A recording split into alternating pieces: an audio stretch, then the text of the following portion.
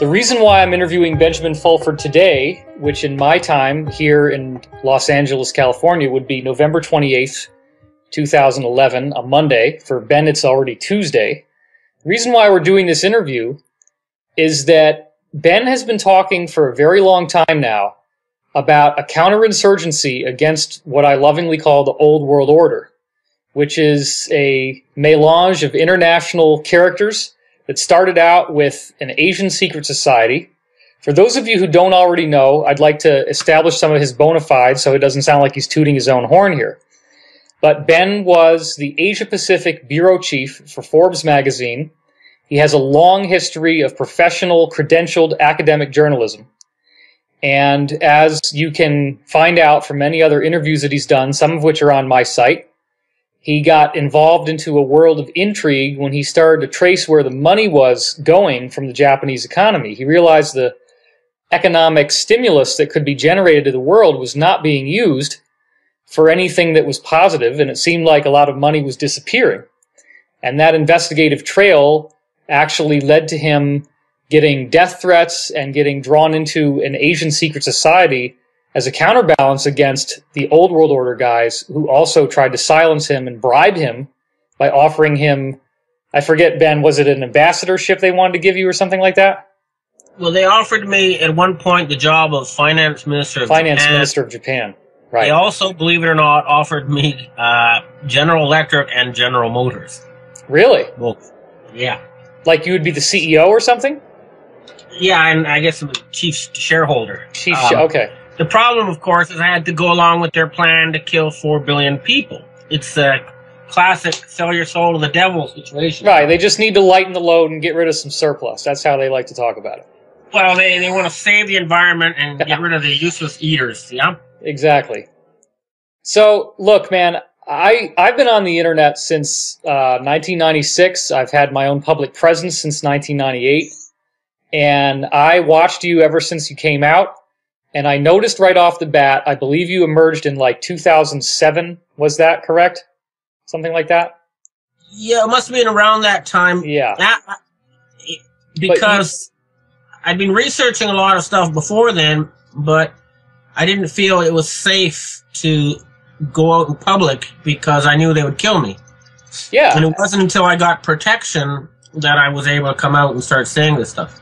Right, and it is true that within Japan, you are a best-selling author. You've sold, how many books do you have in print, and how many units have you sold?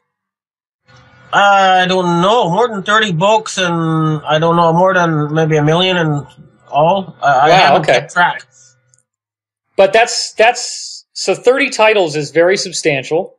You are fully bilingual. Nobody can challenge that because there's plenty of videos they can watch of you talking fluently in Japanese. I have seen endless iterations of every type of hate comment that somebody would lob at you. And the most frequent one is that they just can't wrap their head around the story.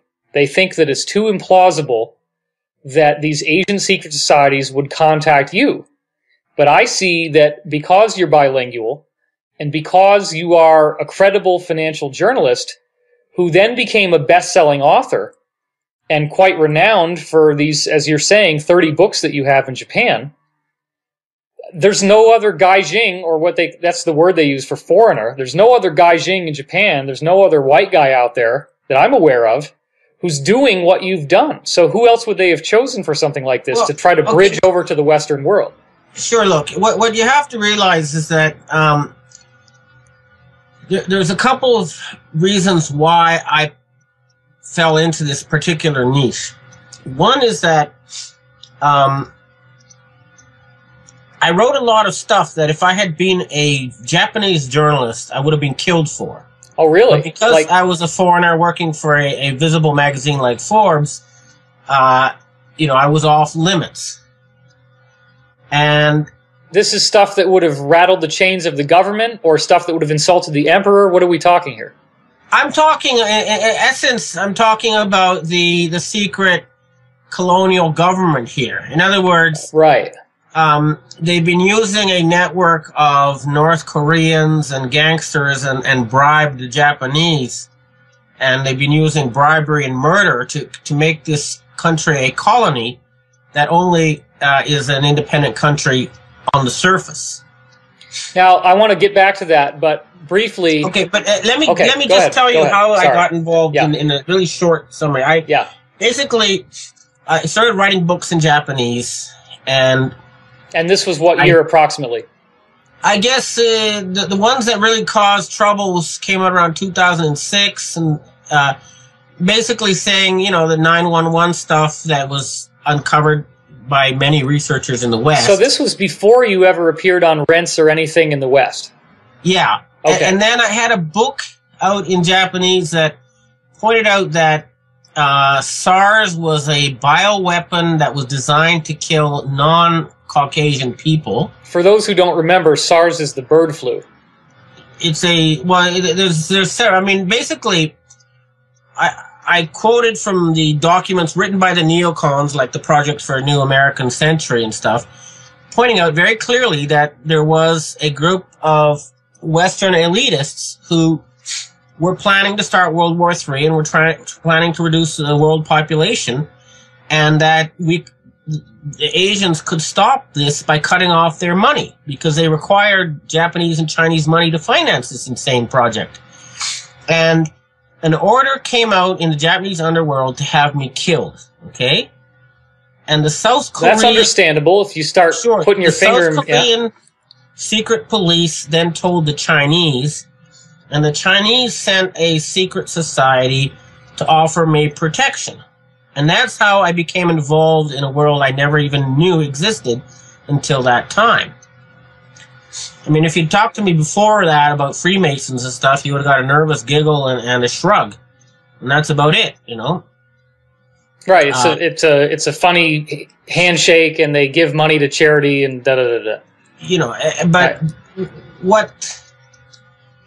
But the other thing is, of course, the Chinese themselves had eavesdropped, you know, one of the conferences at the Bohemian Grove, and they were fully aware of this plan to, you know, reduce the world population and start World War III, and were trying to stop it. And when they realized that I was being put on a hit list for trying to warn them of something they already knew about, that's how I got involved. Okay, one thing, as I'm talking to you, I'm also responding to the fact that when we've published articles in the past, we get 200 or 300 written comments on them, and I'm able to read what everybody says and the feedback that they have. And so I'm trying to speak not just for myself, but also for the collective. Now, one of the stumbling blocks that I think we've had in other interviews that people don't get clear on is when you say the Chinese, people naturally think of this repressive government that's like burning people's houses down in Tibet, is restricting YouTube and restricting freedom and won't let people march on Tiananmen Square, and is basically just this human rights crushing monster. Okay, I guess I made a mistake when I said Chinese. Okay. I should have said Asia, okay, because this transcends China. It involves Indonesia, the Philippines, Thailand, Japan, Taiwan, Korea. It's a pan... In fact, it goes right to the group of non-aligned nations. It's a 77-nation group that included places like Yugoslavia. So it was wrong of me to call it the Chinese. It's an Asian secret society, okay, not a Chinese secret society. What would be the relationship between this Asian secret society and the current communist government of China? Believe it or not, the old royal families of Asia decided that communism would be the best way to modernize China. Okay. So that behind and above the communist government in China and the mainland, the government in Taiwan, you'll find an old group of families whose connections go way beyond temporary political structures. Now, correct me if I'm wrong, but China is named after Emperor Qin, who was of the Dragon family, and that was the first dynasty of China, right? Yeah. And so these people, he's the one that built the terracotta soldiers, where he took every soldier and every horse in his army and built a stone sculpture out of them. And there's all sorts of interesting facts about how this dragon family showed up, and that they basically kind of erased all the history from China before then, which is now being rebuilt by certain scholars. But that basically these Asian secret societies appear to be dynastic. They've largely been behind the scenes. They've amassed large amounts of wealth, and that's part of what we're into now, right? That's what we're talking about. Is you got to remember that there's not a single. There are several different competing groups, but essentially, you have a similar thing both in Asia and in the West. You have secret societies that are connected to ancient dynastic bloodlines. Okay. Okay.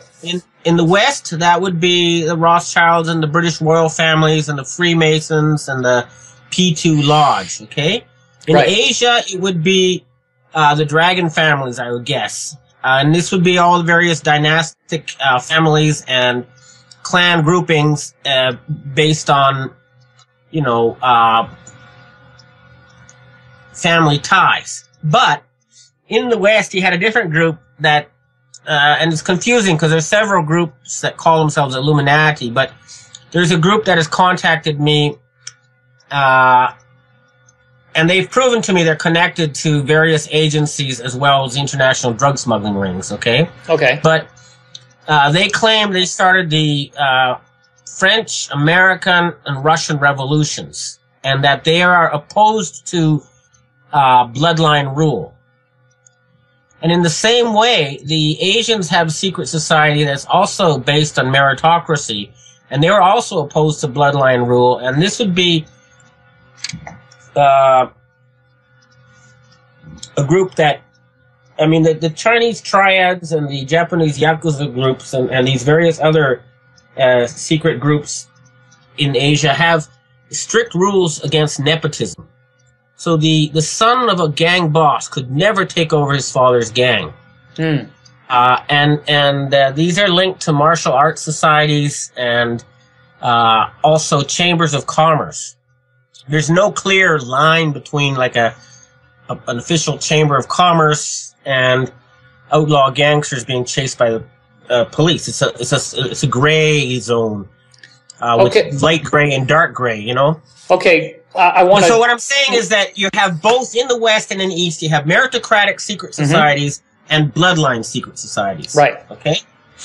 And could you just briefly enunciate for us, I mean, a lot of people have PTSD around hearing about things like Illuminati, and as soon as you say stuff like that, the paranoia kicks in, the fear and the anxiety kicks in. So when you say that these are dynastic bloodline families in Asia, that these are secret societies, are they sacrificing babies? Are they drinking people's blood?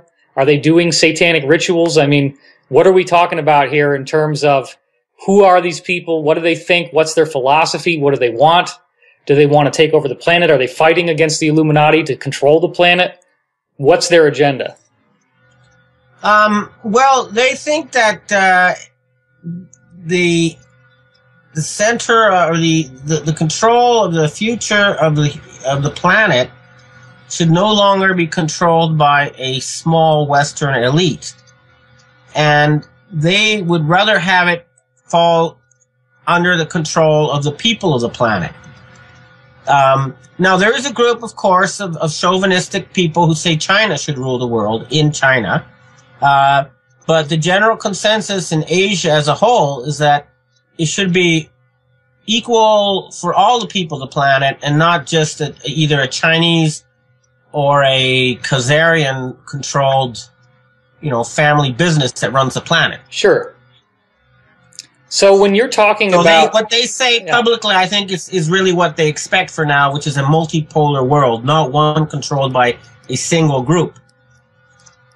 Okay, another question which I think might help to allay the skeptics, because there's a lot of them, and they're very nasty, is could there be the possibility of a single point failure in what you're telling us? In other words, is it possible that all of the stuff that you just told me about these Chinese secret societies is the result of you meeting one or two guys and them telling you these elaborate stories, and you call the guy on the phone every other day and he gives you new information, but that's it? Listen, I was a journalist. I've been a journalist here for more than 25 years. I've met most of the post-war prime ministers in Japan. I've met finance ministers, the heads of most of the large corporations in Asia. Remember, I was the Asia Pacific bureau chief for the world's largest business magazine. Well, what does that really mean? I mean, how do you get to meet a prime minister? Why would they talk to you? I would go to Taiwan, I'd go to China, I'd go to Russia, I'd go to Vietnam, I'd go to Australia, and I'd meet the heads of large corporations who want to publicize their companies.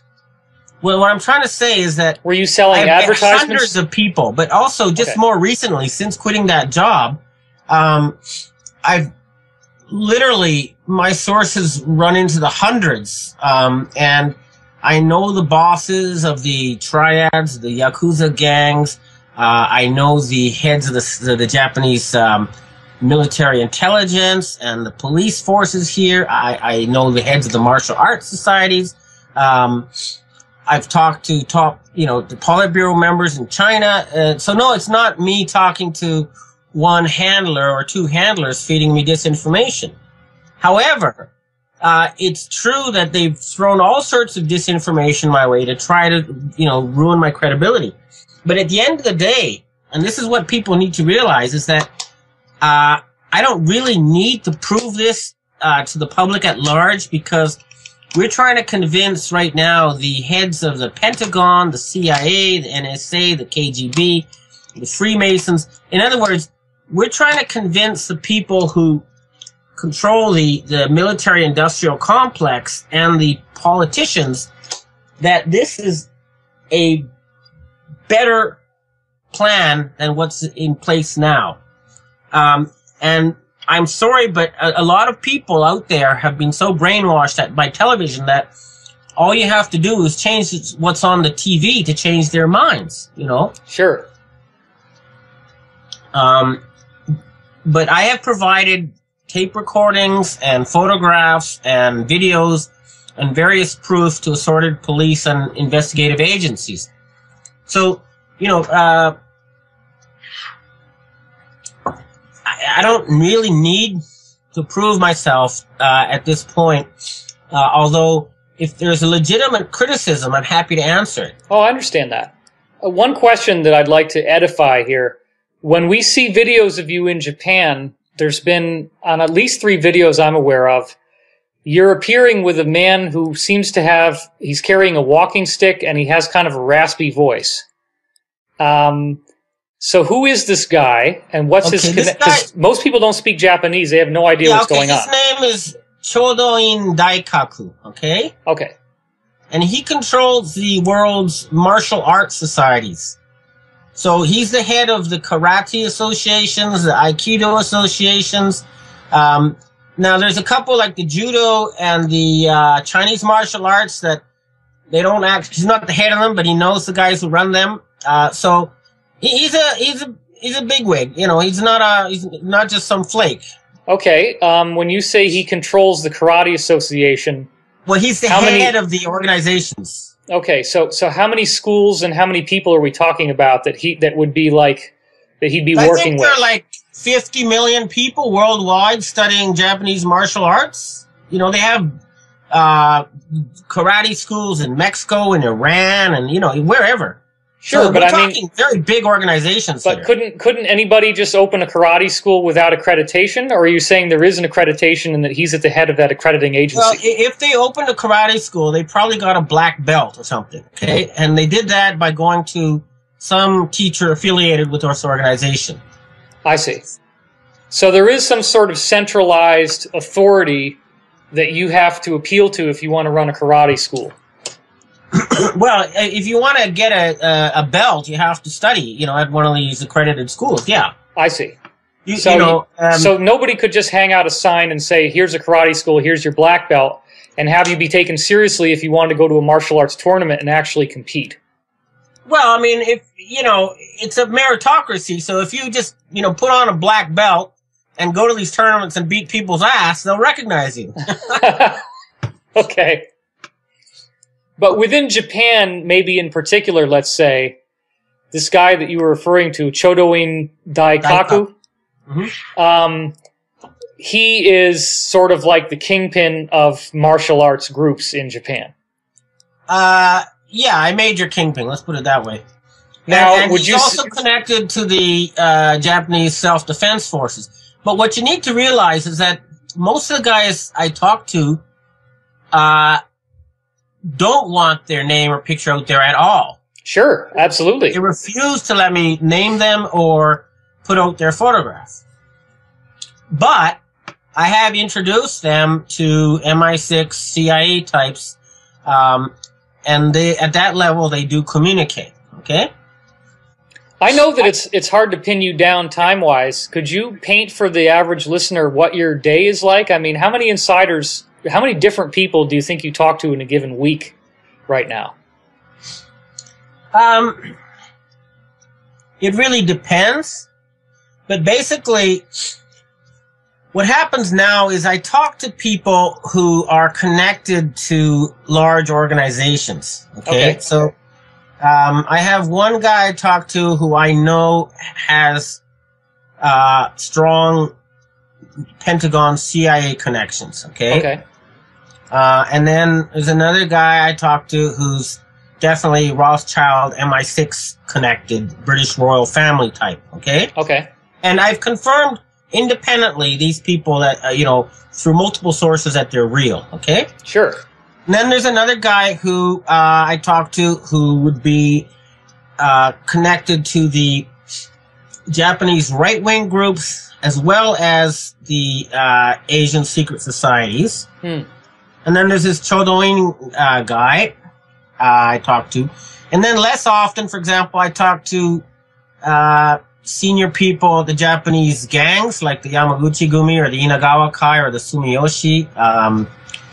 And there's a guy I talked to who's a KGB Serbian intelligence type I talk to quite regularly. From Russia or from Serbia? He's from, well, originally from Serbia. Okay, I should say more than that. Right. I don't want to betray your sources at all, so, yeah. But for example, I know I've gone out drinking with the wife of Prime Minister Kannalto many times. She lives in my neighborhood. Wow. There's a lot of people I know. So,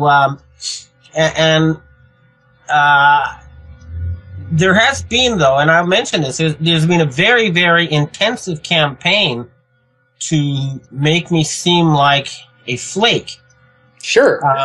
And they have a book about as thick as a phone book, a file on me. And they, first of all, they tried to kill me. And then when they realized that there was protection behind me, and that would mean whoever ordered the kill would be killed themselves in retaliation. The next, they tried to drive me into bankruptcy by blacklisting me. And when that didn't work. Well, hold on. What do you mean blacklist? Okay, I used to have regular TV shows in Japan, and I had. Oh, you did? Oh yeah, I'm a big primetime shows, and I was able like to on NHK or what network? NHK had a 20-minute special on me in prime time. I had various networks, but the point is, I was also able to publish stories in places that major Western media, but you know, I got put on a blacklist. Around what time was that? What year? That would happen, I guess it started around 2005, 2006 after I left Forbes and started writing stuff about 911. Yeah. That would be about it. So 9/11 was your first major book that you put out? Was that was your first book? Magazine articles, and then I was holding press conference at the Foreign Correspondents Club, explaining why I was writing about 911. You know, just trying to get publicity in the Western media, and that's when I realized that either they were scared of losing their jobs, or they were working for some agency and only pretending to be a journalist. And that the media was controlled. I mean, I already knew it was controlled, but I didn't know how thoroughly controlled it was until I had press conferences about 911 and presented the evidence. And well, now, people like the New York Times correspondent telling me that he would be fired if he wrote about this. You know. So your opinion about 9/11 is obviously not Arabs with box cutters. What could you synopsize what was your conclusion that got you in so much trouble? You're obviously not supporting the official dogma around 9/11? Well, I think the short story is that it's that slogan. It was an inside job. The problem, the evidence is overwhelming, that it wasn't done by a small group of Saudi terrorists with box cutters. But the problem that most people encounter is that if it wasn't, then the implications are so mind-boggling because it involved such a large amount of people and so much planning and so many insiders that people go into a state of denial. Such a conspiracy was too large to be possible. And they just, their minds shut it off. Well, I also, my major in college was psychology, and I went through a suicide hotline internship, so I have the equivalent of master's just from education. And we learned, especially in crisis counseling, we learned about PTSD, post-traumatic stress disorder. Yeah. And what it turns out is that when somebody's been traumatized heavily, they create a dissociative partition in their mind. It's like a separate personality that handles the trauma. Yeah. And they get very defensive. And typically, if you tell them information that brings up that PTSD, that triggers their trauma, they will attack the messenger because the trauma is so severe that they will do anything not to actually re-experience it. In any case, if you go back to the history, you realize that, that they've always had to create fake incidents in order to get people fired up into war. This is, you go back to historical cases and people don't have that trauma associated with it. For example, if you look at why the Spanish-American War started, you'll realize it was a fake incident, the blowing up the ship, the Maine, right, and blaming it on Spain. Nice headline rhyme there, eh? Yeah. And then 70 years later, they say, actually, we blew it up ourselves, Right. Well, if you were at the time saying it was done by the Americans, they would have lynched you on the street, You mentioned a mind-blowing piece of information about the Titanic. Yeah, I mean, that was, remember a book came out a year before about a ship called the Titan that sank on its maiden voyage, and right. They got rid of, in one fell swoop, about 600 industrialists who were opposed to the taking over the Fed, and J.P. Morgan was saying, hey, let's all talk about it while we cross the Atlantic. And, of course, he missed the ship at the last moment. And they were prevented at gunpoint from boarding the lifeboats, Well, there's a lot of stuff that's going to come out. But the conclusion I've reached, and it's really quite mind-boggling, is that, the story goes back to Sabbatai Zev, a self-described messiah of the Jews who lived in Turkey about 300 and some years ago. Mm-hmm. And he said he was the messiah and that it was the job of the Jews themselves to carry out the prophecies of the Torah, and that we shouldn't wait for God to do it. Mm. And the Sultan of Turkey had him called up and said, if you really are the Messiah, then do some miracles. And if you can't, either you to convert to Islam, or we'll execute you. And so he couldn't perform the miracles, so they pretended to convert to Islam, and instead they worked on subverting the Turkish government from within, and that was the Young Turks eventually. But the Rothschild family— Did that become the Ottoman Empire, or is that something different? That was what undid the Ottoman Empire. Gotcha. That became Ataturk. Ataturk was one of their members. Okay? The founder of modern Turkey. Yeah. There's hundreds of pages and documents and stuff to back up what I'm saying. I'm not just talking out of the side of my mouth here. Right. But the point is that the Rothschilds liked this idea, and so you had this group, this about 1 million member sect, that believes the prophecies are inevitable, they can't be stopped, and they're actively working to carry them out. Mm. This is the really mind-boggling part of it, because it's just, it's just too big and too ridiculous for most people to comprehend, but the evidence is overwhelming.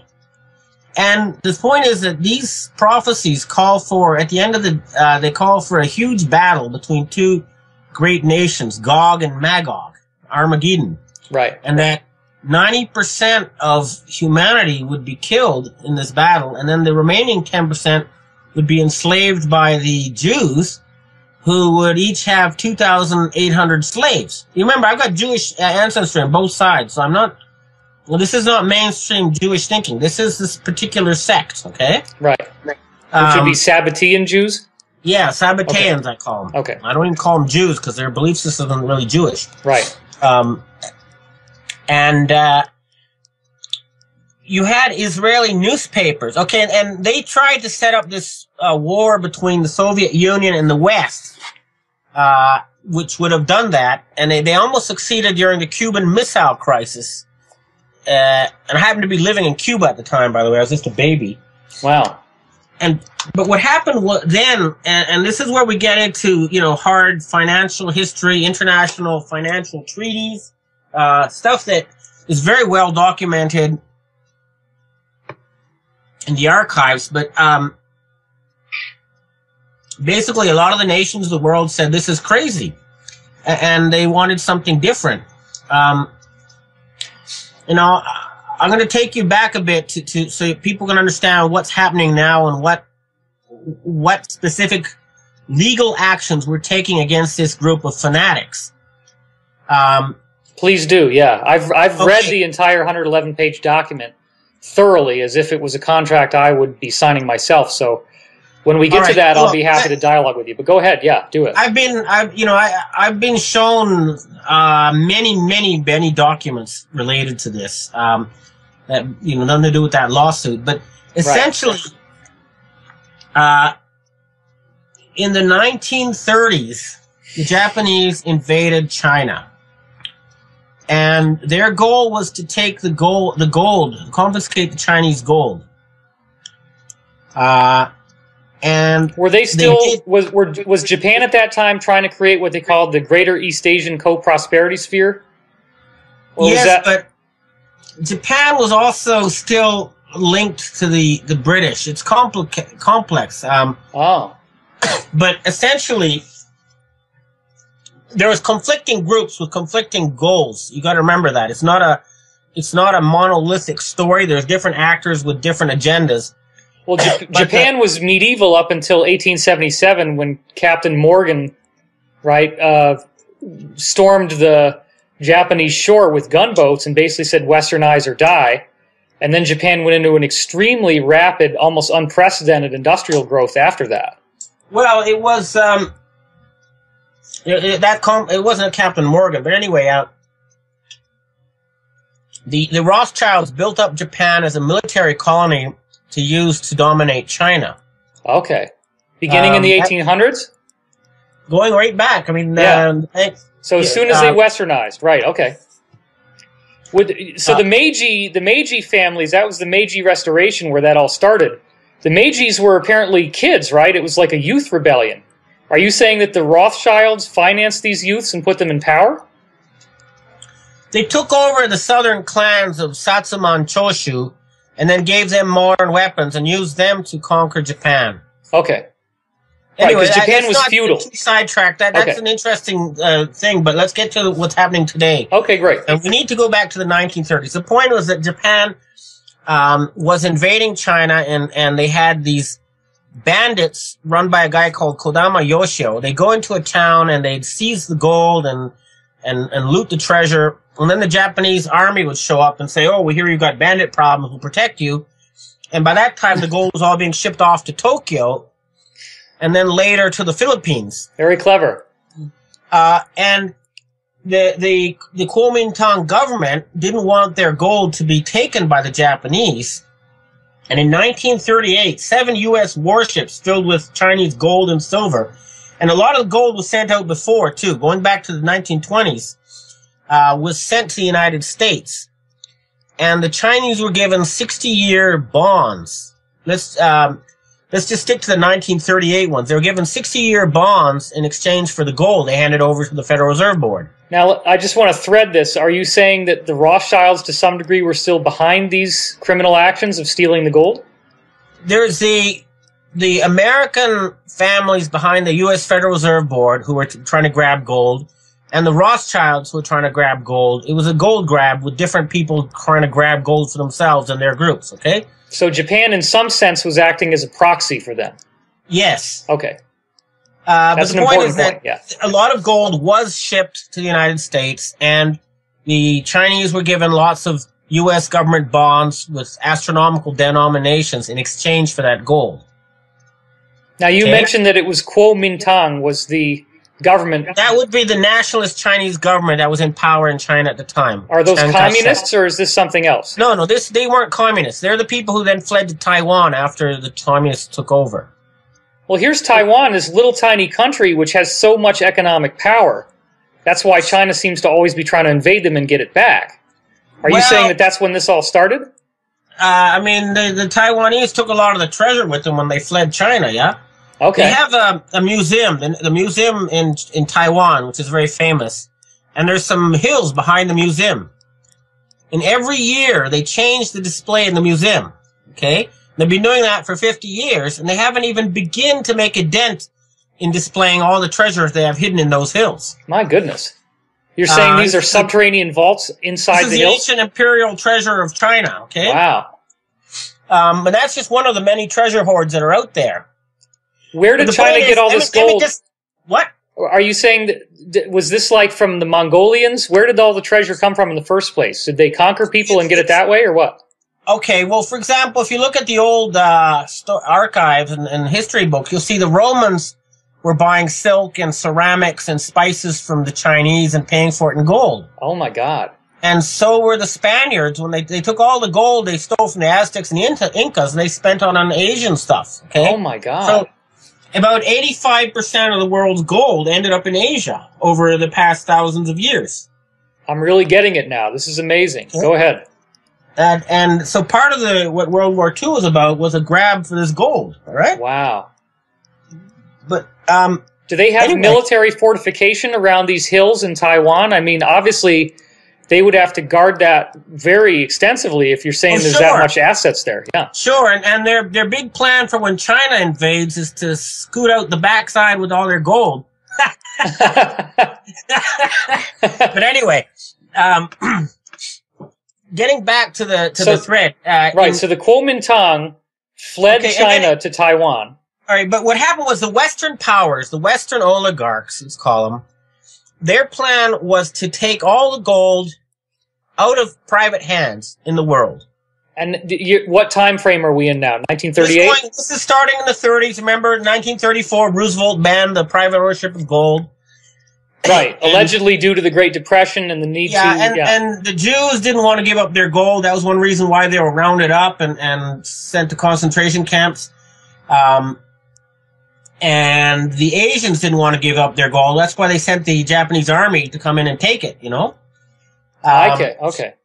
All right, so they wanted to... Because the Federal Reserve wanted to... I mean, the basic idea was Roosevelt said, everybody who's... I mean, because some people may still not know this if they're that ignorant, that the Federal Reserve confiscated everybody's gold. Even if you had it in a safe deposit box in the bank, they looted your safe deposit box and they took your gold away, correct?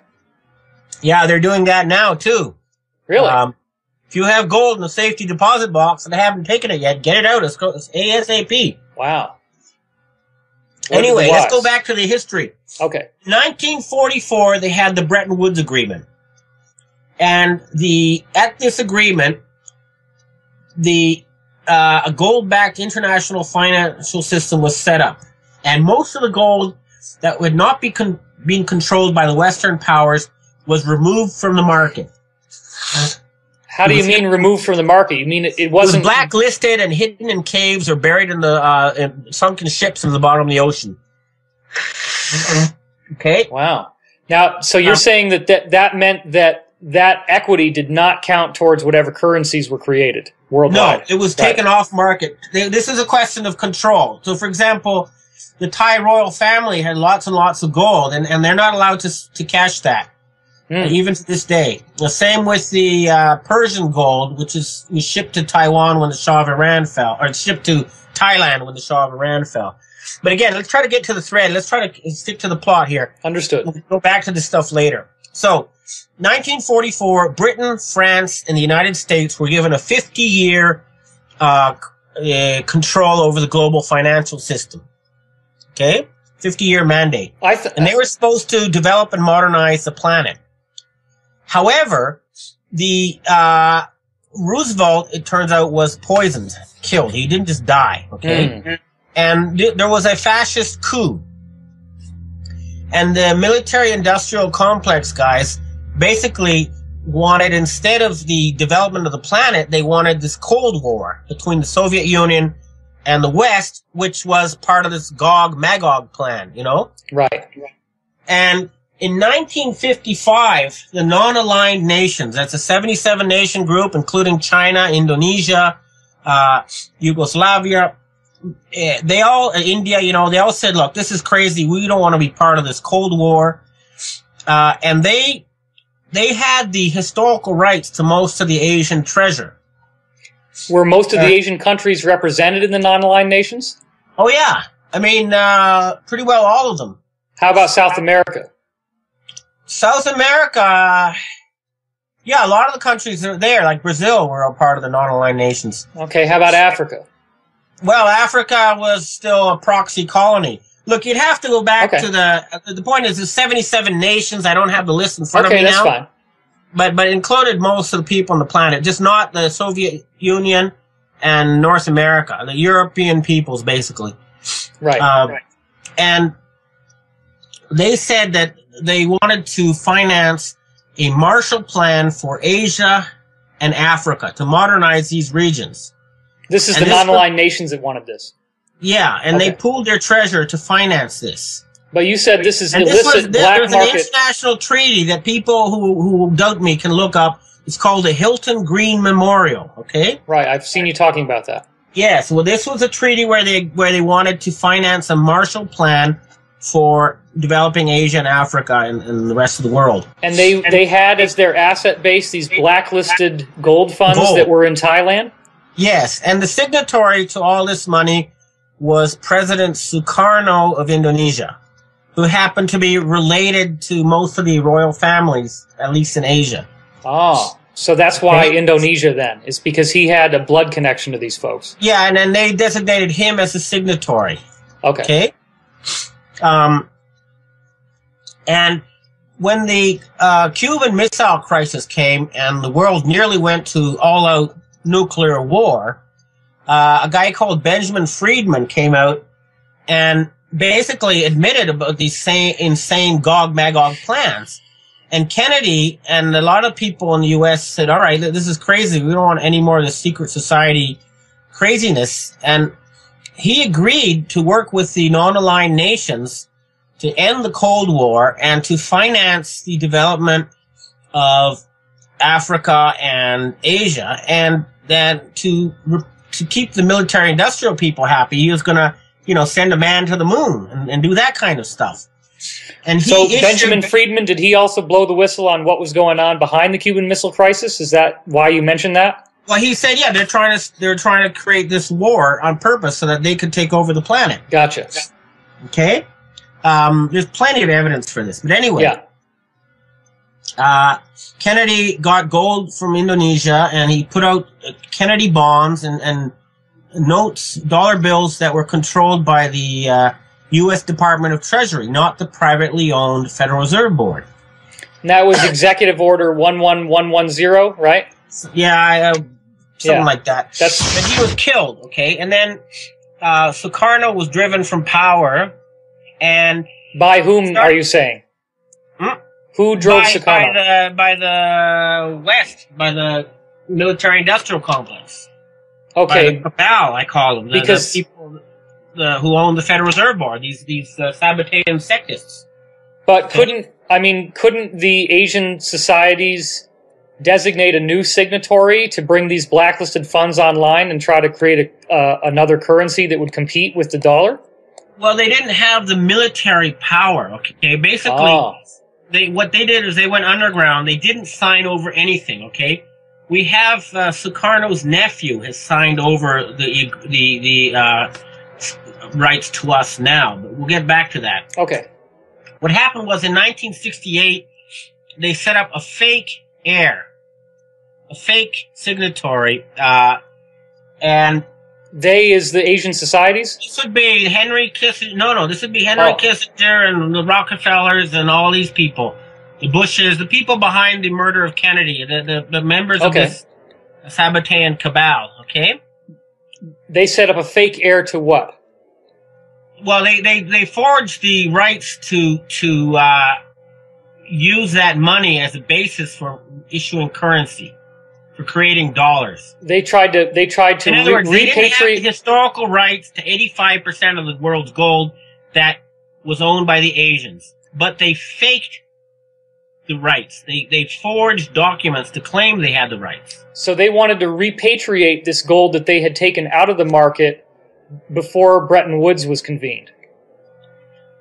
Some of it was laundered by BCCI, Chase Manhattan Bank, Black Eagle Trust, and a few other of these groups. And it was this gold that was laundered illegally from these Asian stashes that financed the black ops and the various, secret doings. Right, so this gets back to what you were saying in the 1930s, where the Japanese troops were confiscating gold from the Kuomintang. Yeah, and that was taken either to the Philippines or to Japan. At first to Japan, and then when it got too iffy, they transported it over to the Philippines. Now that wasn't kept in any type of Federal Reserve bank for those countries. That was in some private storage. It was totally offline. Yeah, it's a hidden there's about 125 known sites hidden. Wow. How much tonnage are we talking about here? How much gold was it? What I'm being told is that the story we've been all told about how all the gold ever mined in history could fit 1 or 2 Olympic swimming pools. Is a total lie. Wow. And there's at least 9 times or 10 times more off-market gold than there is officially tradable gold. My God. And some of it, like I say, was laundered by the CIA types to finance various things. Now, again, I want to take a little side trip here. What happened was one of these Asian secret society groups that I contacted was worked in the Golden Triangle during the Vietnam War. And where is that? That's the area between China and Vietnam where they were producing all the heroin in those years. Oh, goodness. And they were selling heroin to the CIA, and the CIA was selling heroin to finance their black ops. So they had quite a markup off of the original price they were paying. Well, anyway, it was a big business that was out of the control of governments, and what happened was the Asians contacted their old CIA contacts and said, "What the hell are you guys doing? Why are you spreading diseases and trying to start World War III?" And a lot of those old CIA black ops types actually came forward and started helping us, which is kind of ironic, but still welcome, Well, maybe they're trying to avoid the hangman's noose or something, right? Well, also, I think they realized that they were being fooled into, by this fake anti-communism, and they didn't like being fooled and used, Yeah, I did speak to one guy who worked in the CIA and actually worked with one of the recent American presidents in cocaine smuggling. And he explained to me in quite some detail the rationale behind why they felt it was necessary to control the flow of cocaine. And they have all these rationalizations about, we don't want people to die from bad cocaine, and if we can control it, then we know exactly where it's going. These Swiss bank accounts with all this money, Right, exactly. Which helps kind of lubricate your conscience a little bit, but still. Anyway. Let's get back to the main flow. So in 1994, the Bretton Woods mandate expired. And you said it was a 60-year commission that was started in 1944. Yeah, the 50-year commission. 50-year, okay. And before that, they stole the money from the foreign holdings, the dollar holdings of the Soviet Union. I'm sorry, I want to ask you one dumb question, though. You're saying 1944, but it's my understanding World War II didn't end until 1945. Yeah, but the Bretton Woods Conference was in 1944. They already knew what was going to be the result. So, I see. Okay. That's just, that's open history. Bretton Woods is no big secret. Okay, no problem. So you said that the mandate expired in 1994 after 50-year term. Yeah, and it wasn't renewed because they said, hey, France and U.S. and Britain, you didn't modernize the world. You didn't keep your promises. Now, who's the they in this case? It would be all the other countries. Remember, there's like 200 countries or something that have sovereign rights still. So they would have to ratify the agreement to get it to renew. They'd have to sign off on it. So there's been no real agreement at the top of the global financial system since then. And so then the only reason why it hasn't changed any faster is they don't have the military muscle to do anything about this. Well, that's what part of it. And Clinton, President Clinton, he started. These guys were thinking, to hell with it. We're just gonna start World War III and get ourselves out of this mess by killing everybody. And Clinton started off by allowing 100 times leverage. Like gambling 100 times. So $1 you could buy $100 worth of tickets. Right. And if it goes from $100 to $200, then your $1 is multiplied 100-fold. Anyway, they turned the financial system into extreme gambling. Were they using these confiscated gold accounts from the Kuomintang to back that up? Or it was all backed up. They didn't have any legal backing anymore, but they were going ahead with it anyway. Now, what happened was, in 1998, the Chinese, they sued the Federal Reserve Board. They said, hey, you've got to give us back our gold. We have these contracts. We gave you the gold. It was 60 years is up. Give us back the gold. Why would they have waited 4 years? Why 1998? That was 1938 was when the 7 ships loads of gold was sent to the United States from China. Oh. Okay, there were many shipments, but this is in 1938, 7 battleships, U.S. battleships, evacuated Chinese gold from China to the United States to avoid it being taken by the Japanese. And they gave the Chinese all these Federal Reserve Board bonds, promising to give the gold back in 60 years. Is there any recorded history of that, or is this all... Oh, yeah. Okay. The Chinese have elaborate documentation, which is why this whole lawsuit is taking place. Is any of that documentation public domain, though? Yet. It's all going to be there in that lawsuit, so it's public domain when it goes into the lawsuit. But, I've seen lots of pictures. I don't know, I'm not an expert in arcane bonds, but...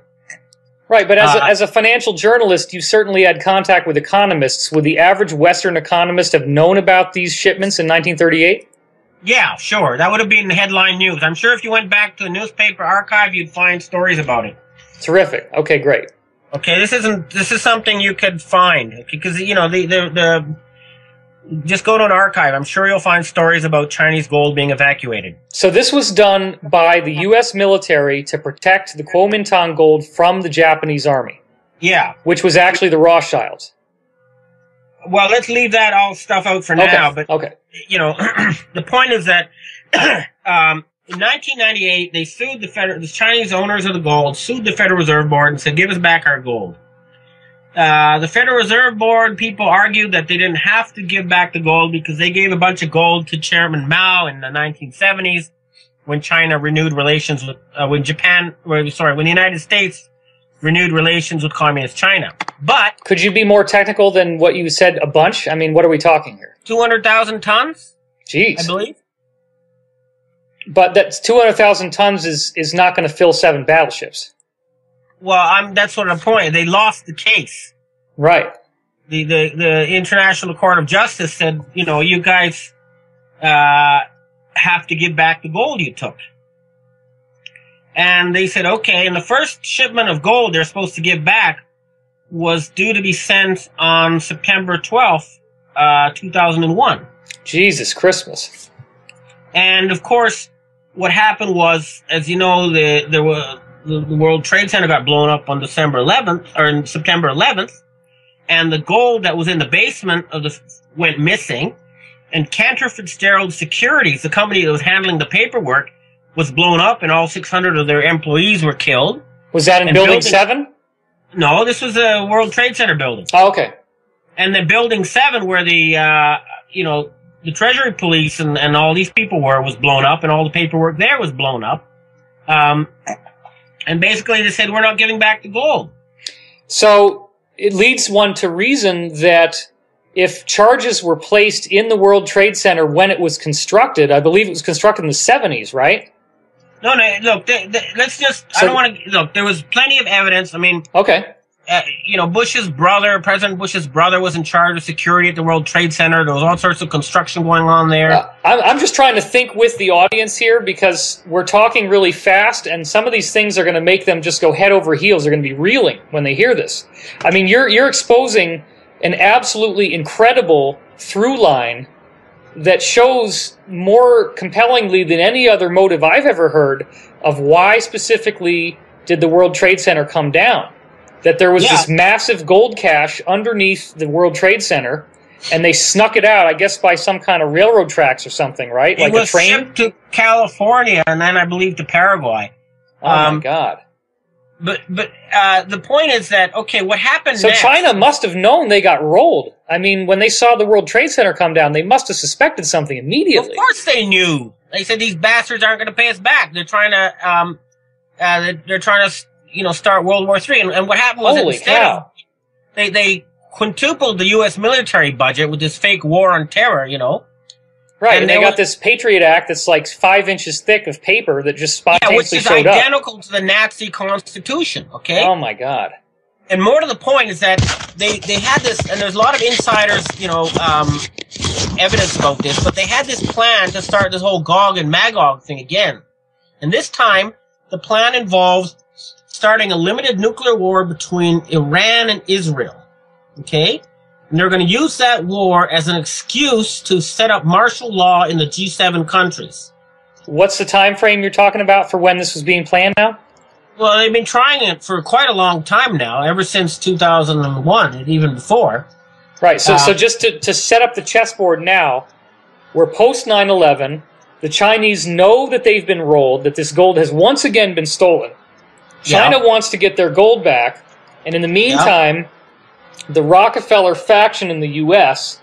they're building up their military, and they're trying to get the Western countries on a full militarized basis to prepare for World War III. And what's that going to do for them? They want to reduce population, and they want to wipe out the Chinese? And they don't want to lose control. They don't want to lose power. And they still have their messianic, fascist, cultist belief that they're destined to rule humanity. And so the Israeli newspapers even referred openly to China and Russia and Iran as Magog and the G5 or G7 as Gog. Wow.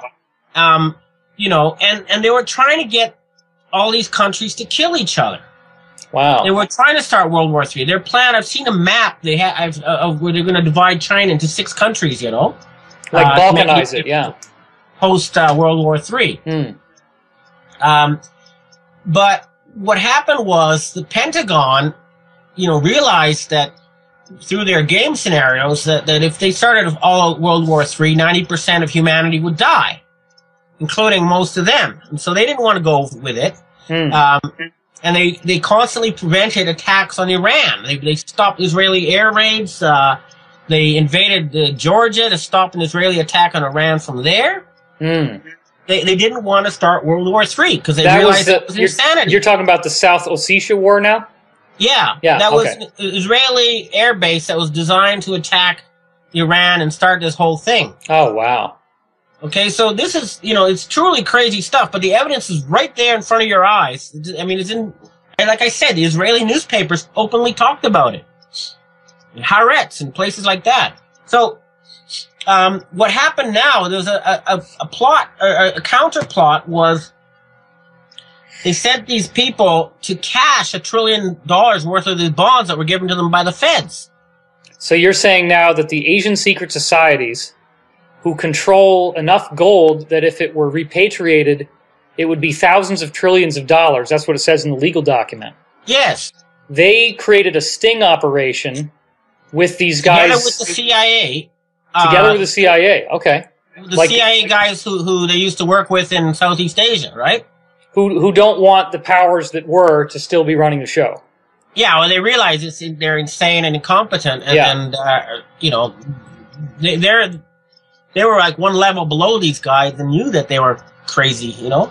Yeah, now when we write this up and we have this all transcribed on my website, I'm going to embed videos for people and the original articles on Bloomberg.com that demonstrate the mainstream media to a limited degree, because hardly anybody would touch this story, saying that these guys were detained on the border in Italy, I believe, with $134.5 billion in 1934 bonds, right? Yeah. Okay. Now this is very important. There's a couple things you need to learn, let people realize when they try to create this information about this. Okay, great. Okay. The guys' names, I've talked to both of them, Yamaguchi and Watanabe. Okay. Watanabe. Now, I was involved because I called by the P2 Freemason Lodge. I talked to some of the Italian Treasury police who arrested it. First of all, they said that the bonds were forgeries, okay, but neither Watanabe nor Yamaguchi were arrested. They were let go. And then the Italians said that there was a trial, but there's no record of a trial, okay? There's no record of these bonds being officially confiscated, but we do have evidence that Prime Minister Berlusconi tried to cash them. And we do have, you know, evidence that Ban Ki-moon, the head of the UN, came forward and said, we'll give you $100 million to go away and forget about this whole thing. Jesus. We have the Davos World Forum. In other words, we can prove that the head of the UN, the Davos World Forum, and Prime Minister Berlusconi, among others, were involved in this theft. And that is a provable case. It's not, you know, these people were followed, they were recorded, they were videotaped.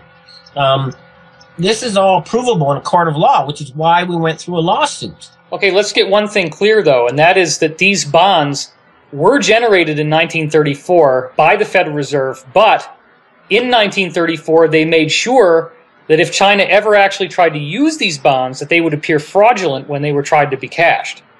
Yeah, there's a lot of, you know, there's deliberate typos, and then the numbers themselves are astronomical. They don't, you got to understand that there's two financial systems in the world, okay? There's like the stuff that's on the books, and there, according to the official government statistics, world GDP is $63 trillion, right? Mm-hmm.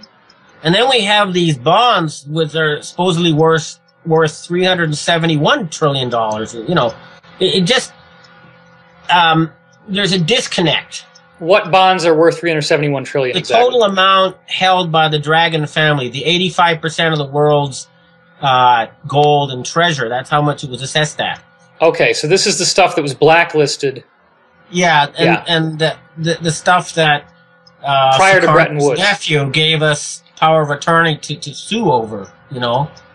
And that power of attorney was given specifically to Neil Keenan, as cited in your document. Yeah, and Keith Scott. Okay. And that's just to say, hey, you guys stole gold and treasure that doesn't belong to you. And what makes his lawsuit scary to the people who run the financial system is that they have now the legal right to open what's known as a black screen. Now, a black screen, I had to, you know, this is esoteric stuff, but basically, you got to remember that 95% of the money in the world exists only as numbers in a computer. Only 5% of it's in cash money, okay? That's like most people's bank account too, right? Unless you withdraw the money, it's just in a computer. Yeah, but otherwise what you get is a book entry with numbers, you know? Sure. Okay, well these numbers, now there's high-level codes that allow you to punch in, like you go through the secret stuff, you punch in your access code and whatever, and then you type in like $1 billion and bingo, you've created $1 billion. Now that's a pretty nice little thing to have your hands on, and you can see why these guys don't want to give it up. These guys meaning the Western powers. Not the Western powers, but the Sabbateans who are above and behind the Western powers. I'm talking about the Rockefellers, the Rothschilds, and all these kind of people. So these black screens are part of the same financial system that was created by Bretton Woods. Well, it's the current version. It's the ultimate, you know, high-tech computer network where the money is all supposedly hidden. Wouldn't there be some entity like the in charge at the top, and there was no agreement? Different groups started creating, ridiculous numbers. I've heard that there's now quintillions of dollars that they've tried to put into the system. I've heard that as well. 33 orders of magnitude more than there is real world economy, okay? So it's broken. The system has mathematically malfunctioned at the highest level. Now, one of the things that I've heard, this is an important point, some of the insider stuff I've heard, and I've never said this publicly before, but it's my understanding that as a result of Bretton Woods, central banks were forbidden from directly trading with one another. They had to have civilian intermediaries who actually were the bond holders, who actually kept the equity in their own private accounts. But part of Bretton Woods was that these people were supposed to deposit like 80% of the yield as this money was created out of thin air into humanitarian relief programs. Would you agree with that? I've heard something along those lines, and I know at least a couple of people who do this trading between governments. Right. One of like 20 people at the BIS who are authorized to do this stuff. Right. Talk directly to them. But yeah, the point is that, and here's the problem is that if they open these screens and we have the access codes now, they realize that the money wasn't used mostly for humanitarian purposes. It was stolen and used for military-industrial purposes. So when you say open the black screens, is that the equivalent of what you were calling the Book of Maklumat that came from Suharto in Indonesia? Well, the Book of Maklumat is one of several, physical account entries that would allow people to open up this can of worms and prove that money was stolen. Is there one copy of it only, or is... No, there are many copies hidden all over the place now, of course, because it's such a sensitive issue. Wow. We don't want to have... but essentially... But who has the jurisdiction to go after these guys? That's one of the problems. That's the problem. We are in kind of uncharted territory because we don't have the structures right now. The United Nations is run by a bunch of gangsters. A lot of the world leaders have been bribed and blackmailed into obeying these people. Okay, so what's happening is we're entering a kind of a vacuum. And we need to set up new structures, new systems, a new way of running the planet. Now, but if the euro and the dollar become bankrupt, people are going to be really pissed, and those changes could happen pretty quickly, right? Well, the euro is already bankrupt because you can see the IMF, which is supposedly the highest financial body on earth, is saying they don't have any money. Now when Russia went bankrupt, it was the IMF that bailed them out, and now the so-called IMF doesn't have money.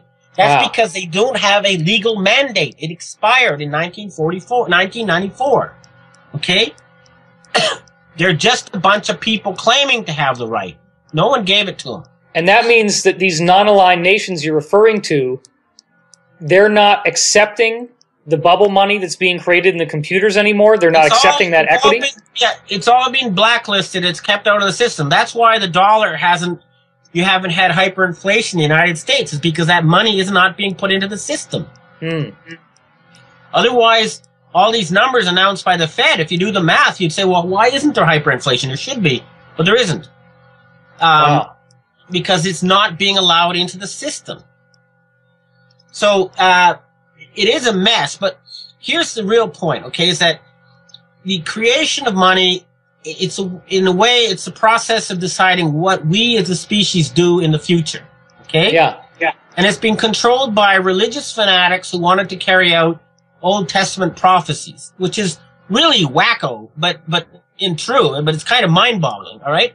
But most of us ordinary humans, like any Miss America candidate, or pretty well any guy you pick off the street, would say, well, end poverty, stop environmental destruction, maybe make everyone rich and happy, stuff like that. I mean, it's not rocket science. That what we want in the future is not what the current set of leaders has in mind.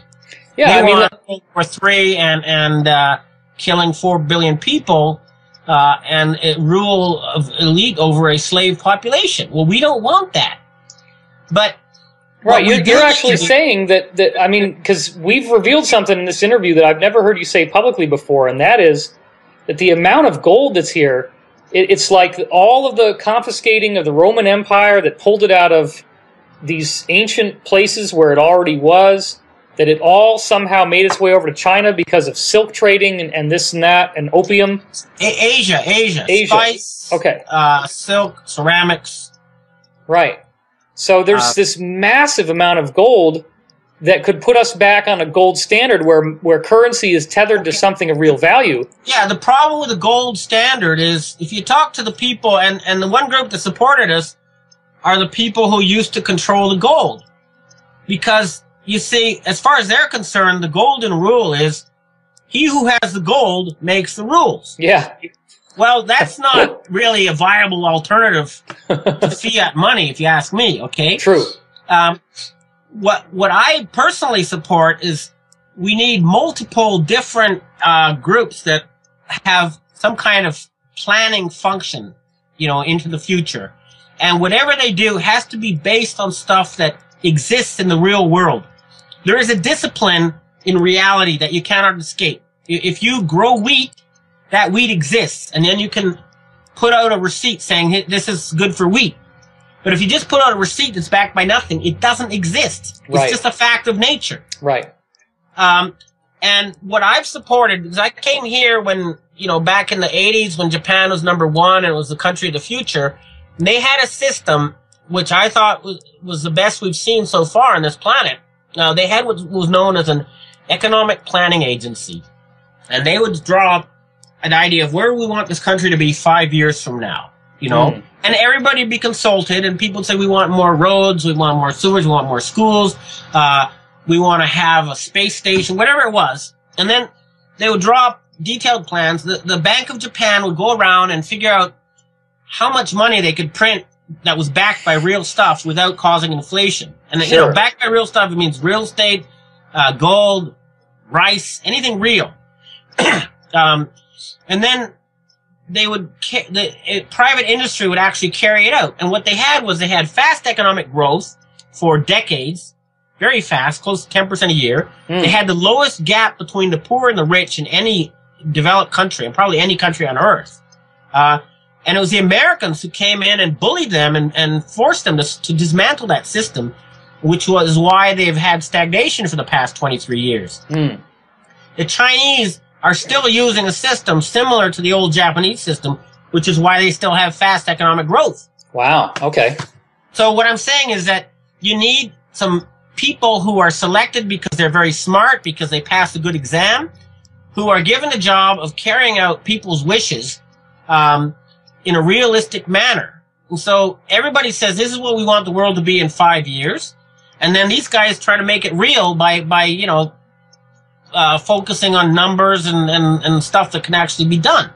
Now, I'm not saying we want a single planning agency for the whole planet. I'm saying this could be one of many competing groups trying to create new projects for the future. Sure. The CIA guys and these people I talked to, and the Rothschild faction that's helping us, they want their own new offshore centers where they could carry out their own plans and projects for the planet. And that's fine. I don't think we want a centralized, control network, but we do need to make sure that anything that does exist is disciplined by reality. It has to be based in something real. Like, the system should be that if someone takes a log and carves it into a totem pole, they've created money. Yeah. It shouldn't be some guy with a computer, some powerful oligarch with a computer punching in numbers and acting like God, which is what we have now. Sure. And the other thing, of course, is that if you look at reality right now, the fact of the matter is that the European countries and the United States and Australia, they have been getting more stuff from the rest of the world than they've been giving. That's just a fact. And that means the only export they have really is financial products, which basically is just bubble money. And weapons. Weapons, right.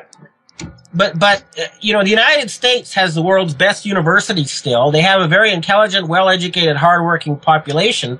And they have all this high tech that's being suppressed for so-called national security reasons. Right. So we can get these scumbags out of power in the Federal Reserve Board and free the American people. The potential for a boom such as never been seen before is right there. It's ready. But first, we have to let the old system collapse. These guys are not going to go quietly into the night. They're threatening war still. They're still trying to attack Iran. They're still threatening. I've had reports now that they're planting nuclear bombs in the seabed off the shore of Tokyo to try to create another tsunami here. Jesus. They're up to all sorts of nasty stuff, and we have to stop them.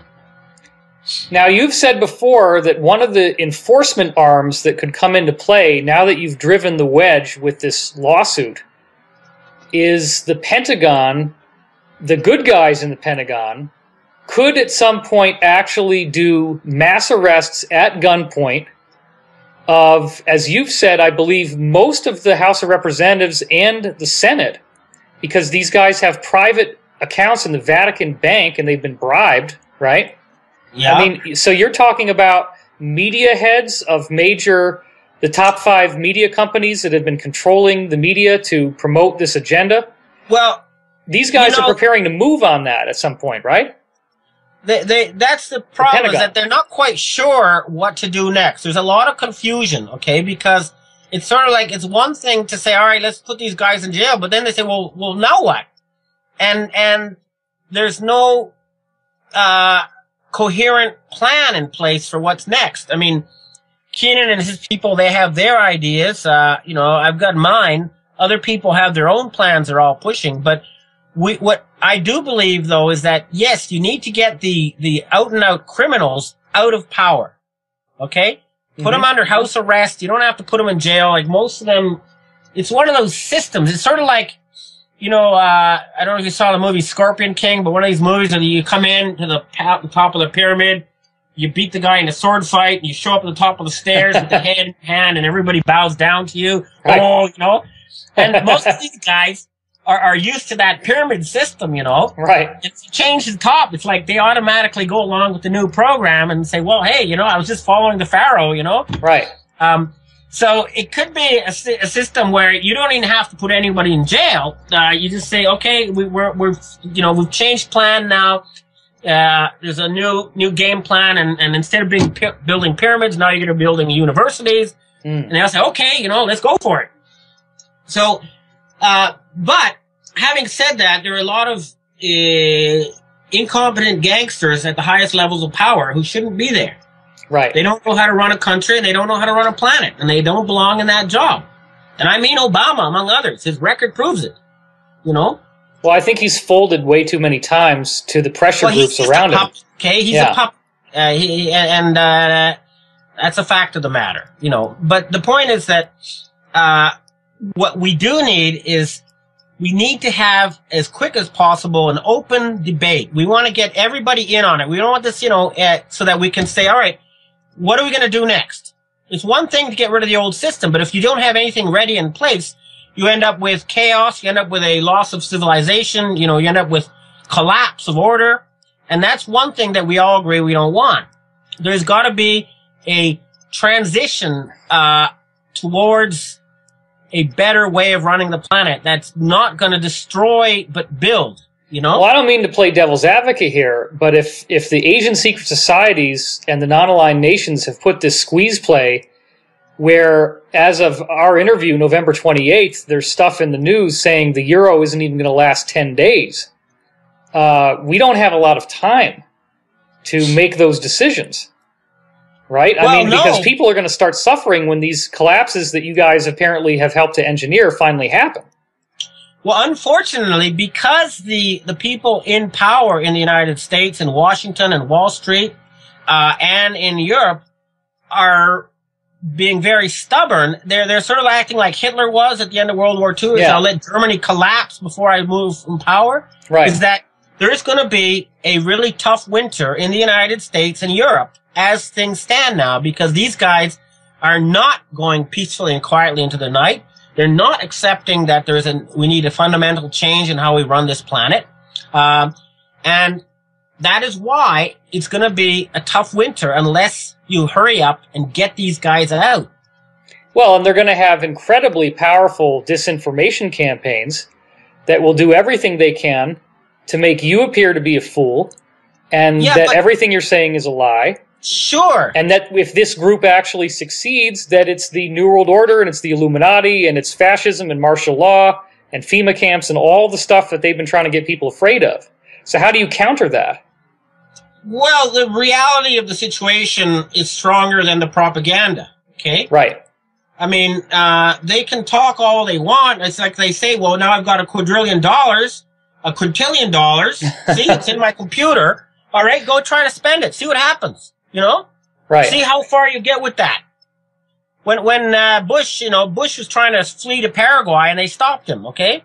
Let's see what happens when he takes his black card or whatever they have and goes to the store and they say, sorry, can't buy anything. These guys will be just street trash once their money is frozen, and it's being frozen. Well, now you had said before, I mean, right now you're saying there isn't really a consensus with the Pentagon in terms of when or if to do these so-called mass arrests.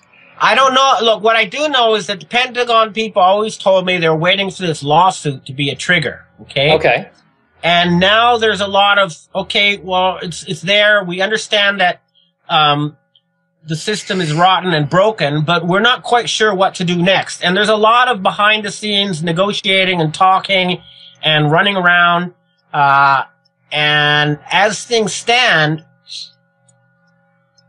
unfortunately, it looks like things are going to have to get more chaotic before these people's minds are concentrated enough that they're ready to start building new systems, new agreements to share this planet. Right. But the basic one that I have said as an operating principle is that Western and Asian civilization need to start out with an exactly 50-50 deal that underlines whatever it is we start building on top of the old system. We don't want suddenly, Europeans and Americans to be taking orders from Asians, and the Asians are tired of having Europeans tell them what to do.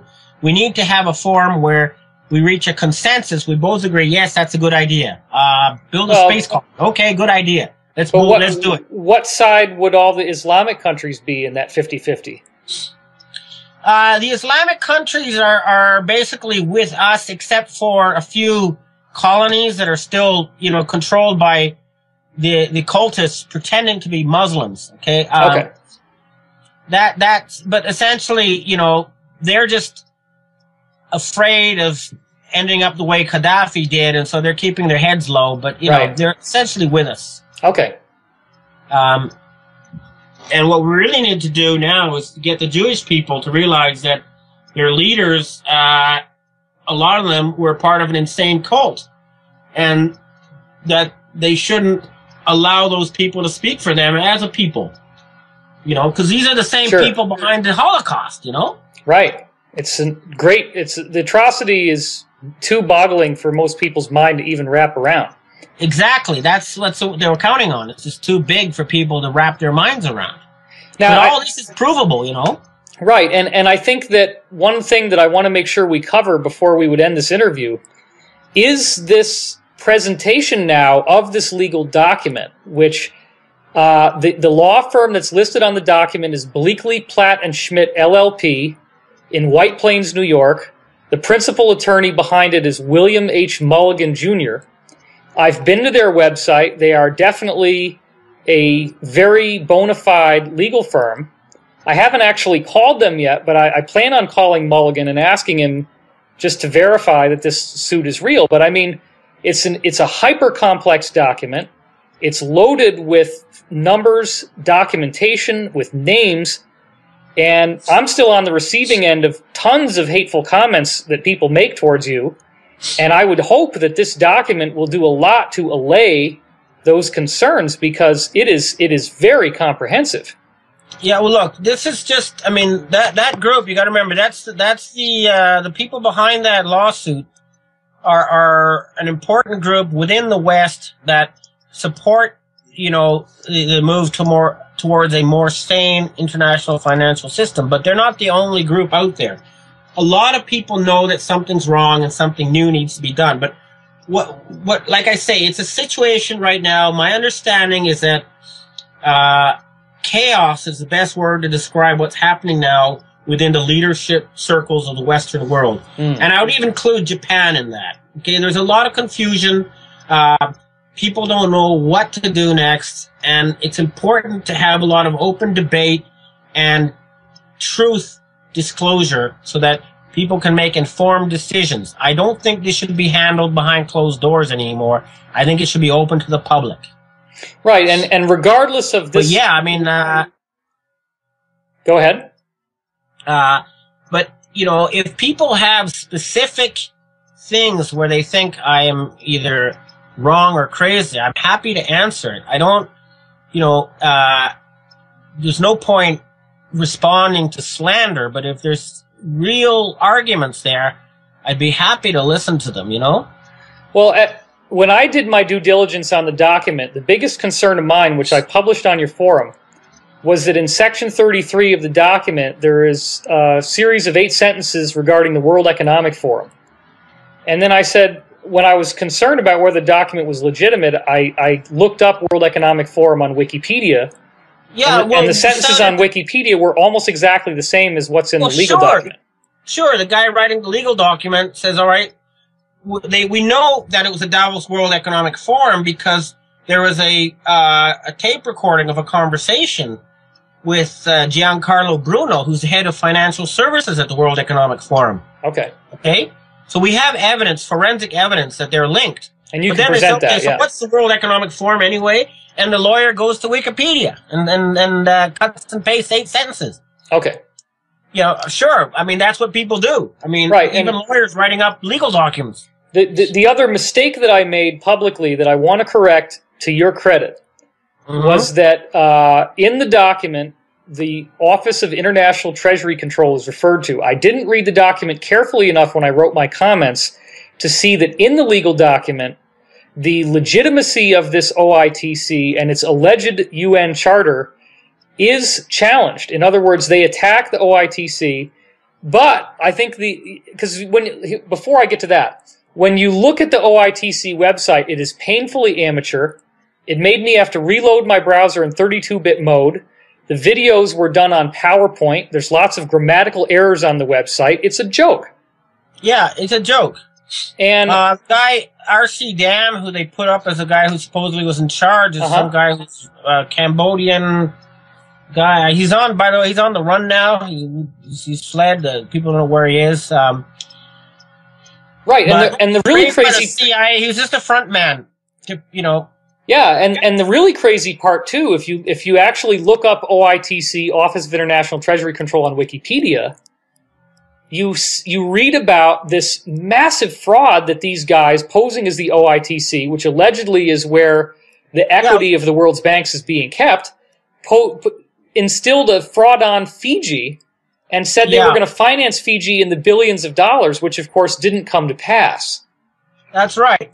And any conventional con man, I mean, you'd have to have really brass balls to try to defraud an entire country. Well, they realize, you see, these guys probably realize that the people who actually control the financial system themselves were based on fraud, and so they were trying to get a piece of the action. Right. That's my reading of it. But what I do want to emphasize is that, you know, even though Keenan and Scott have power of attorney right now, they shouldn't be put in charge of the planet all of a sudden. You know, we need an open discussion involving lots of people, and that discussion is going to take place at the forum of 117 nations, the Monaco Accords, who have agreed to set up a new financial system, and we need to get the G5 nations and their satellite countries to participate in these discussions so we can, as quickly as possible, come up with new global structures to replace the corrupt and rotten UN, World Bank, BIS, and IMF with something more representative of the people on Earth. And I don't mean a global government. I mean a common set of rules for the planet, and we all share, the air we all breathe, the oceans we all use. Not some centralized New World Order control grid. All right? Absolutely. Now, is the Malaysian War Crimes Tribunal that found Bush and Blair guilty of war crimes, is that in any way related to this 117 Nation Alliance? It's just another sign that humanity is waking up and they're tired of being controlled by this criminal cabal. But that no consensus has been come up with what to do next. However, I can say this. There is a lot of support for my idea of a new international economic planning agency to do things like turn the deserts green and replenish the oceans with fish and stop environmental destruction. But not as a world government, but simply as some group that carries out big, long-term, and large-scale projects for the benefit of the people and the living organisms of this planet. Yeah, and I think that a lot of the people in these groups, they don't want to be working for the bad guy. They want to save face. Exactly. And they all want to save the planet. So let's do it. Listen, absolutely. I have to go, but thanks for talking to me. No, I really appreciate it, Ben. This has been a great interview, and my prayers and support are with you guys. And there was one other thing I just want to toss in briefly about the Office of International Treasury Control, and that is that I made a misstatement publicly. When I went back and read your document, the document clearly states that this was a fraudulent organization, but that the UN is at fault because they allowed this organization to continue to prosper without ever publicly refuting their alleged charter. Ban Ki-moon himself, the head of the UN, is using fraudulent documents as we talk to try to take over African countries, just like they're using the same fraudulent documents to try to take over Europe. My God. Okay? He's citing 7 families as his authority, and the 7 families, of course, are the 7 families that founded the Federal Reserve Board. Oh my God. And they have no authority. They're a bunch of crooks and gangsters. And we need to kick the bums out. All right? Thank you very much, Ben. I don't want to end on a bad note. What we really need to do is end poverty, stop environmental destruction, and create a wonderful new future for the planet and the species on it. Well, we're all behind you, and we look forward to the next update. Thank you so much, Ben. Thank you very much. All right, take care. Okay, this is David Wilcock, and after finishing my interview with Benjamin Fulford last night, I wanted to do my due diligence on this whole story. It's an amazing story. I know that many people have trouble believing in a story of this scope. I know that many people have trouble believing in Benjamin Fulford, even though, as we just established in this interview, he has impeccable credentials.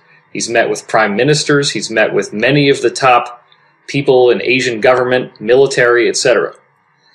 All that being said, the proof in the pudding is in the eating.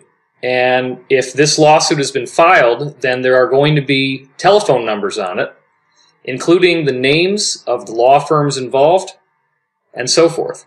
So what happened is I decided to take a risk in making this jump to actually try to find out if, in fact, this attorney, William Mulligan, and the firm that he claimed to represent, Bleakley, Platt and Schmidt, was real. What happened was I picked up the phone and looked him up on the internet, and there was a direct line that they gave.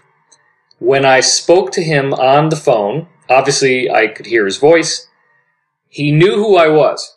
The first thing that happens, I pick up the phone, I call him, he says, "Oh, you're David Wilcock." I'm like, uh-oh.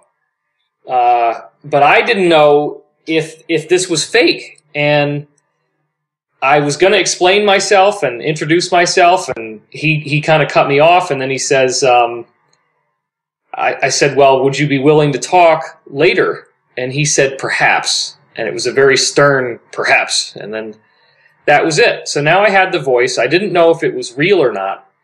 I sent him an email in which I said, "Look, if this is not real and you're being harassed and people are calling you, please let me know. I will nuke the story. I will go out there on my website and represent this as a fraud. Please let me know." Immediately after I sent that email, on my browser, through this little pop-up window that lets you send it right to him on the Bleakley, Platt and Schmidt legal website, I go back to my inbox. There's a brand new email that wasn't there but 30 seconds earlier before I had checked all my email right before I wrote the letter. I go back and I have a letter from an old-time friend and acquaintance, Kimberly Yeager, who's on with me right now. And Kimberly, your part of the story fascinates me because you send me an MP3 file that has the voice of the exact same guy I just was speaking to. And why don't you tell me yourself what happened from there? Okay, so what happened is that I've been following this story very carefully, and my husband is an attorney, so we immediately on Thanksgiving went to pacer.gov to look for the case. Right. But have since realized that it takes days for it to post. Right. But continued checking Pacer every day for the last couple of days, and this morning I asked him to check again, and he's the one who sent me the contact information of the firm. Okay. And so essentially I called and I left a voicemail, and then I also sent an email, and within minutes William Mulligan called me back. I have the caller ID on my phone from the same number. Wow. And he made the statement that you have the clip of that you can use. We'll post it in right now. So for the listeners who are listening, here we go. We'll roll the clip. Thank you, Mr. Mulligan. So if you would just answer my question, we would all appreciate that. Thank you. William Hughes Mulligan, Jr. I'm a member of the firm of Blakely, Platt & Schmidt, and yes, we filed the complaint on November 23rd, representing Neil Keenan, index number 11 Civ 8500. All right. Thank you very much. All right. Have a great day. You too. All right. Bye-bye.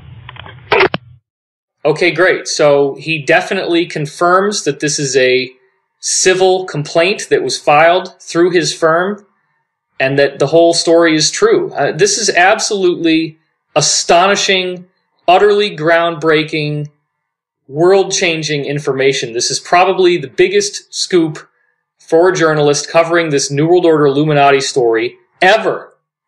I mean, what could possibly be bigger than this? This is unprecedented. Well, that's how I felt about it, and so I continued to follow it and got my own personal confirmation. And I also wanted to tell you that I did talk to him. I just hadn't made that statement. That's all I wanted. But I did ask him about the pacer.gov because we were all curious about that. And he said that he had checked, and the most recent case that has been filed was of November 22nd. He's not seeing anything later than that. And he said, you can probably go to the courthouse and get a copy right there. So if there's anybody in New York, they can go to the court and ask for a copy. Well, some people are going to cringe for me saying this, but I'm looking at the clock right now, and it's 11:11. Nah. Perfect. You know, I mean, you can't deny the synchronicity. It was instantaneous after I sent this guy the letter that I clicked back to my inbox, and you sent me the proof, and now I had just heard his voice, and so it's definitely the same guy. Right. Is there a reason why he was so quick to end that statement? Was he wanting to not talk to you very much and reluctant, or how did you feel about that? No. He was we talked a bit before that, and then I asked permission to record that statement. Okay. So I asked him permission if I could record it, because that was really all I wanted. I just wanted the proof that the case had been filed and that he had filed it, and I didn't ask him any further questions than that. That was all I wanted to know. Well, obviously, one of the things that somebody should ask him is, are you suicidal? Because, you know, there's these kind of guys have an unfortunate habit of suddenly deciding to want to kill themselves. Well, I don't know anything about that, but he sounded very calm and cool and collected and had no problem I'm being answering my facetious. question. I'm being facetious. I mean, all the paranoid conspiracy tinfoil hat guys out there are immediately going to say, well, if this is true, then this guy's going to get suicided. How could they possibly let him live? That's going to be the skeptical argument is, even though this guy's a real law firm, and even though I heard his voice and you heard his voice, and we're obviously not colluding on this, this all has happened spontaneously, and I just called you, people are still going to think that, well, if it's true, then it still can't be true because the New World Order guys would have already killed him and they never would have allowed this to happen. What do you think about that? Well, I don't think that the attorney has anything to do with it. He's just doing his job. Right.